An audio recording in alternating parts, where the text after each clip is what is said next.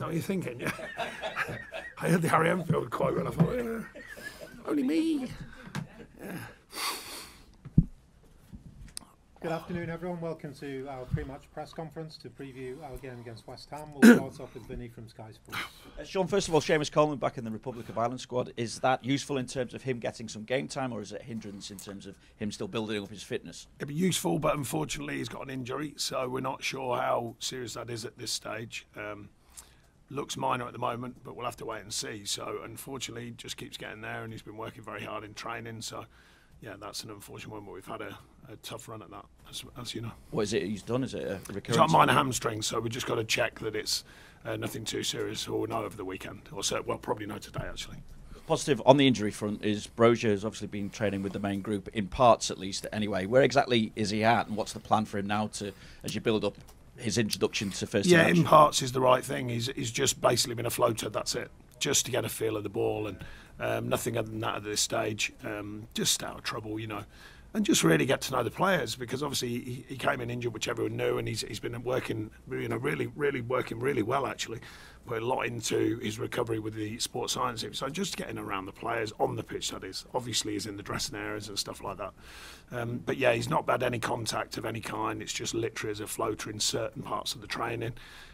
Just warm-ups and stuff like that, and then working with the sports science team. So it's just the crossover now. Hopefully from next week onwards we'll start moving that forwards. I take it he will need behind closed doors friendlies as well. When are you thinking that? I take it he won't be able to do that during the international break. But no, of course. I mean, the timing's great that he's getting there, but obviously with the international break it's difficult because everyone disperses again. So, but yeah, he's going to need a games programme, definitely. Do you know when that will be? Or? No, I mean, we're getting him to the point of training, so he's not there yet. From next week, we're hoping that he'll be looking more likely. As it happens, unfortunately, everyone disperses, as I said, sorry. On the other hand, when he comes back in, he will be in full training with the team, so the following week when everyone comes back together. And therefore, just take it on from there. You know, first things first, make sure he's fit and well, as in no more injuries. Obviously, Dominic Calvert-Lewin has shouldered the majority of the workload up front this season. How helpful will it be to have that extra option for him to maybe lessen that workload when eventually Brozier is available? Yeah, I think with Beto's chomping, we've seen that. Youssef has been extremely unlucky. Thought come back looking really fit and strong and playing hard in pre-season. AB's come in and got this period of being out, and then we're waiting for him to get fully fit. And you know, I can only say on paper, because you never know in reality, but you've got four strikers there who are all, I think, are very good strikers. Different reasons, young, older, that sort of thing. But a good experience, a mix of experiences, and a good four, but obviously two of them have been injured. How much of a difference do you think it would make having that forward line available when it comes to putting the ball in the back of the net, which obviously... Yeah, I mean, it's options. It's options. You know, all managers want options. We've been very limited this season, mainly because of injuries and the smaller squad. Been very unfortunate with that, but yeah, it's mainly options and different ways of working, different ways of playing. You know, from different players affecting games in different ways, and we have been limited with that.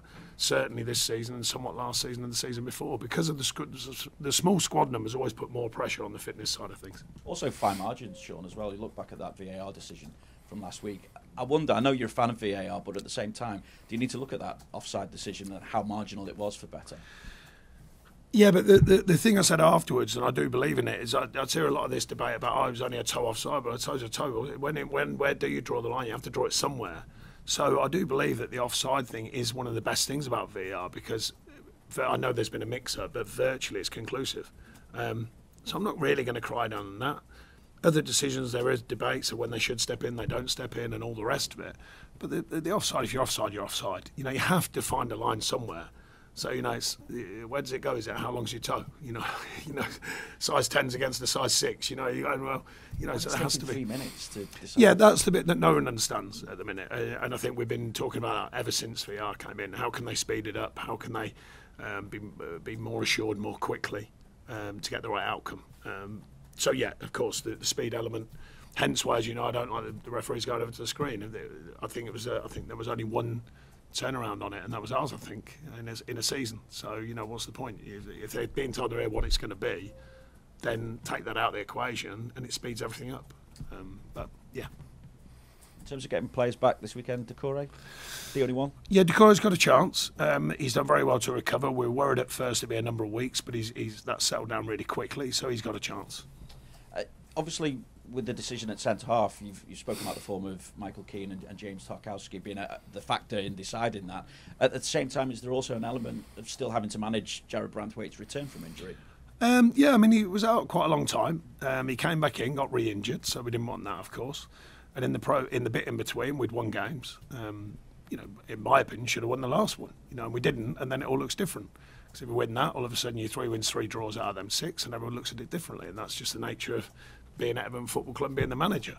And then when you're talking about teams, we know he's a very good player, Jared, and we know that unit done very well last season. If the back 5, if you like, and there was some changes, but that unit played together a lot. So we know all that. Of course, we want to address every part of the pitch. The key one is still scoring goals. We created enough chances last week to score goals and gave away very, very little, really, in the way of good chance for the opposition. Is there also an element of sending out that message again, play well, you keep the shirt? Yeah, there's a bit of that. I mean, it's not literally, but yeah, I mean, I've always felt that, when I was playing, I certainly, held that in high regard. If I was playing well and doing the job, then I expected to get a chance to keep playing.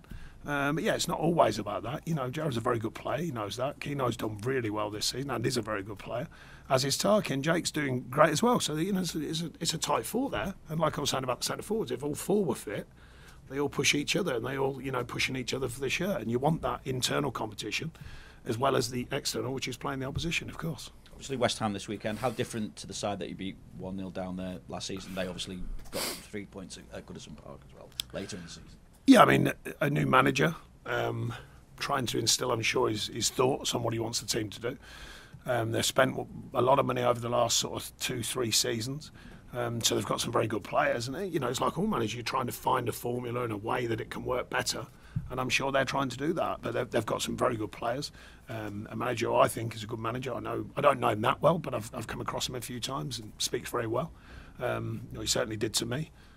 Trying to form a side that can win like we all are. Do you quite know what to expect? They've actually hit 6 in their last 2 at home, yet they've shipped a total of 7 across games against Spurs and Forest.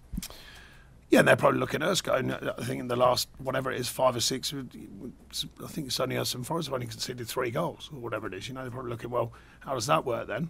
And then saying they haven't scored as many. These are the conundrums of the game, and how teams operate. And taking a chance at one end, stopping them at the other, it's always the defining factor. But like I said, it's I think we've been on a better forefront going to take these games on. I think we came away from that against Fulham, but I thought some of that was back on show against Southampton. Other areas of the game we could have done better in that game, but we certainly looked to force going forwards and creating chances. And to give away so little in defence and yet lose a game, then that's really frustrating. But we've got to correct that this weekend. That's what we look to do. Thanks, Sean. Thank you. Thanks, Vinny. We'll go to Fraser. Just in terms of strikers at the moment, you mentioned the options that you might possibly have at the moment. What's the thought process with Beto having come on quite a lot recently and done pretty well in terms of whether you decide who starts and who doesn't? Yeah, I mean, the team we're playing with, for us, what players are around them to help with the striking side of things. Team you're playing against, of course. Dom's record is pretty strong as regards his fitness now, and I think that was the biggest question mark. Some of his performances, he's still looking for real consistency, but we think he's a very good player. And Beto's learning all the time, and he increases that by coming on the pitch. We know that. And I think he's been effective coming on the pitch. So the margins get tighter, quite obviously, because we want to win games, we want to score goals. Strikers are a big part of that. And what do you make of Beto as a character, given the fact that it's not all that many opportunities, certainly not in starting roles anyway? He's come off the bench a lot and had an effect. What's he like in terms of wanting to fight for his place, if you like? I think because of the analysis we've done on his game and the coaching and the coaching styles that we've used, with showing him the analysis as well as working on the training ground, then I think he's actually quite receptive. I think he's in a place where he's like, yeah, I am learning.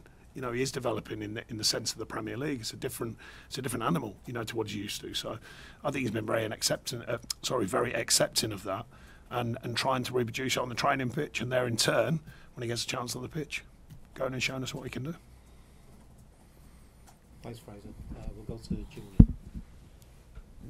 Hey, Sean, when you talk about that consistency, then you said there Dom needs a bit more consistency, but if Beto is coming on and showing that in the smaller window, does that mean then maybe he's the one that should be started? I just wondered how you work that out with that consistency, or how you get Dom that consistency. Yeah, we try and look at putting trust in people to deliver performances. Some of the stuff that fans don't always see. Obviously, with strikers, they are eventually, virtually always, looked at by their stats and their goal scoring, of course.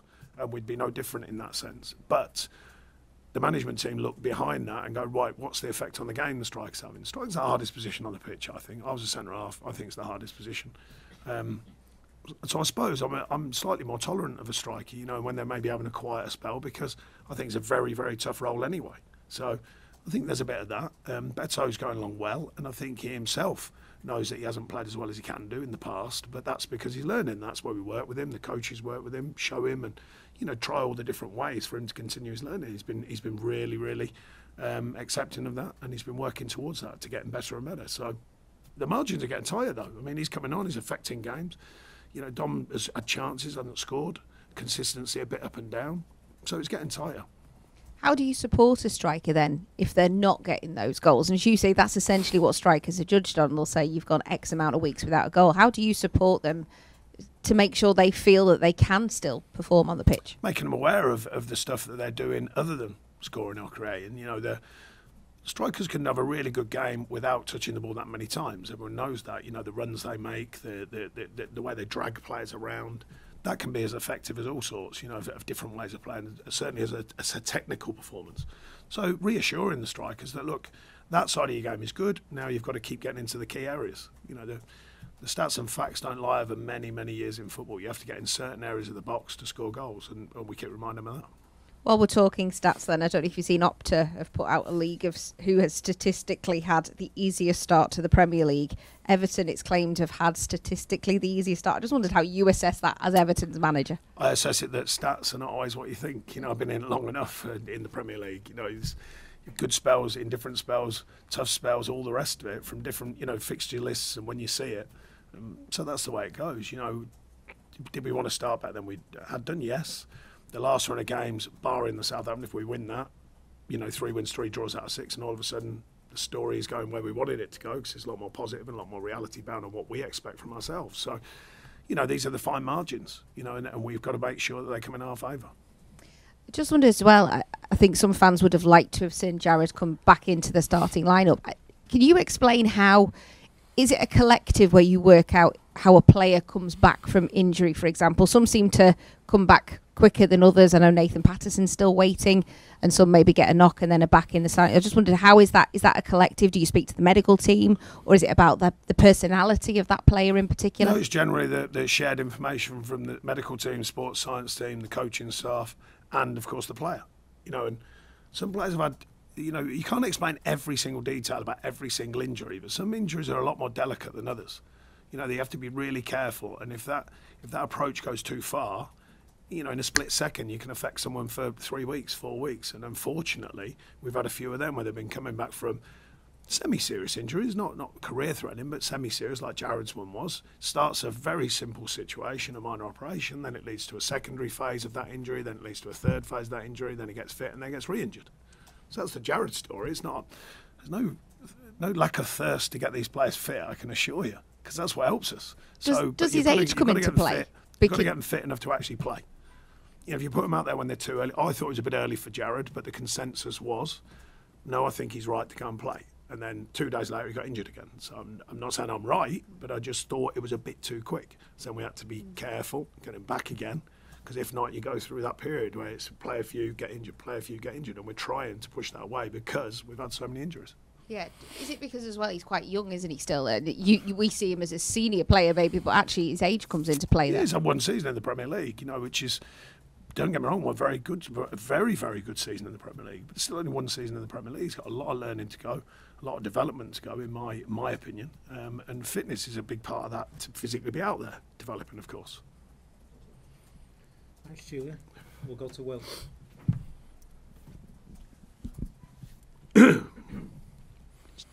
Actually, just check on Dyche. Is he all right after coming off for Southampton? Yeah, he was out there today in Van Duke, so we're hopeful on that. I mean, we'll await the tomorrow morning in case there's any stiffness or anything like that, but we're hopeful on them too. You've primarily played Dyche on the left wing. Is there a chance that maybe he could play in that number 10 role, or would you see him in there? There is, if we think he's got a chance to deliver. I think we've had patches of seeing him in there, and I think the key thing about learning that role, as you've seen with Dwight's been effective on the attacking side, and the defending side is more difficult. You know, that role in the Premier League has changed. You know, 10 or 15 years ago, the number 10, you almost sort of let them do what they wanted to do, but you can't anymore. You know, the way the game's changed, the number 10s now, they defend from that position. You know, they work really hard from that position. So it's about developing the players to play that position, and he'd never played it in the Premier League, don't forget. And I think he has looked sharp coming from the wide. So I think there's a balance to what you see and what your gut tells you as well, and what your staff tell you, and the opinion of the staff. A big positive that a lot of people took from Southampton was the performance of Otto Mangala. Have you rated his development since he arrived at the club? Yeah, I mean, I think he's another one getting that true level of Premier League fitness, and certainly what I expect out of Premier League fitness. And I think he's getting there. He's good around the group. He's got a good character about him. He's got a little bit more experience than some of the other players, and he's going along well, I think. Just in terms of Dominic Calvert-Lewin, do you think that you've managed to give him the right service in terms of goal scoring chances? And thinking back to that season where he scores all those goals. Yeah, I mean, it's one of them. There's always a debate on that. But if you look last season, he had the highest XG in the league for missed chances. So if you're missing them, you're there to get them. So that's the key. You know, are you there to get them? So if you're there to get them and you're getting lots of them, then that's really what you want out of your team and out of the strikers, because sometimes they make their own chance, of course. So I think there's a sign of it, and I think different styles, we try and mix it up, as everyone knows. We do play longer at times, no problem with that. We play short when we need to. But with his skill set, I think I mentioned it before, you know, before I was even there, I remember speaking personally, and I saw an interview recently with Ancelotti saying, got a keeper who can kick it down the pitch, and I've got a big centre forward who wants it playing up to him. So he said, I got him to kick it to him. It's Carlo Ancelotti. So his interview, his words, not mine, before people start trying to make out that I'm trying to put myself in his world. I'm not. But that was his interview, and he said that to me personally. So I think you've got to remember the skill set of the players, you know, and I've always tried to look at the group I've got and go, right, what can make that group effective and what can make it win? And then the second part of that is if we can do it in a style that everyone likes, which is very, very difficult in the Premier League for any manager to mix that all together, and while we're doing it, cutting numbers and developing players and selling them and getting up the league. Trust me, it's a task in itself. Just finally for me, at times during your tenure it's been quite streaky. You went on long unbeaten runs and then you haven't won for a period of time. What do you put that down to, and how do you remedy that, especially with the fixtures coming up in December? It's tough. I mean, injuries haven't helped this term, but I agree it's been ups and downs and periods of really strong, periods of not so strong. And I mean, usually if you look under the stats, it's been injuries to what you'd consider very important players at very important times, along with but basically the cutting edge at both ends. I've spoken about endlessly. Every manager does. You know, we've created so many chances in games and not taken them. Conceded like we did last week from a nothing situation, or should have been a nothing situation, after creating enough chances to score the goals capable. I think we've doubled their XG, double their chances, all the rest of it. You know, they're the defining factors of what decide a run, and the consistency of doing that. You know, scoring regularly, not conceding regularly is a good mixture, obviously, and we haven't found that true consistency. Thanks, Will. Any further questions in the open section before we move on? No? Okay, thanks. Cheers, Sean. Cheers. That's the